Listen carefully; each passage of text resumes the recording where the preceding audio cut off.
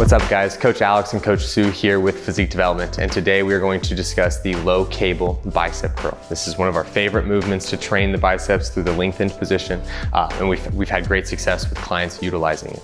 Now, when we look at this, the first thing that we want to speak on is that it needs to be on a functional trainer or a dual cable. You won't be able to necessarily perform this on a single cable, so we need something such as this. Then from there, we're going to set the cables at the lowest or at the bottom setting, and as we have already set up here. Now, Sue is going to grab the cables. She's going to take 1 to 2 steps forward. The things that we want to focus on as she takes her steps forward are the arm positioning as well as the stability of her feet. So we want to make sure that the stagnation between her feet is fine.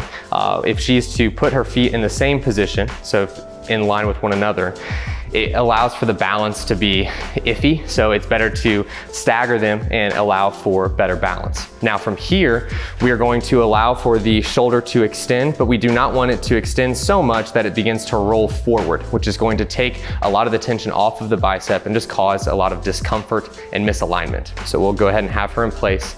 Now with this, we want the cable to be in alignment with the elbow joint, as we do with all bicep movements. If you do not have the elbow in alignment with the cable, what will transpire is elbow pain over time. You may not feel it at the beginning, but it will come up over time. Now from here, we're going to maintain tension in the upper back. She is going to curl and try to drive that forearm into the bicep. One thing that we want to make sure is that this cable is not running into her forearm. As soon as that cable becomes an issue and runs into that forearm, we're losing tension on the bicep itself. Go ahead, come down. I'll have Sue go through 2 repetitions for you.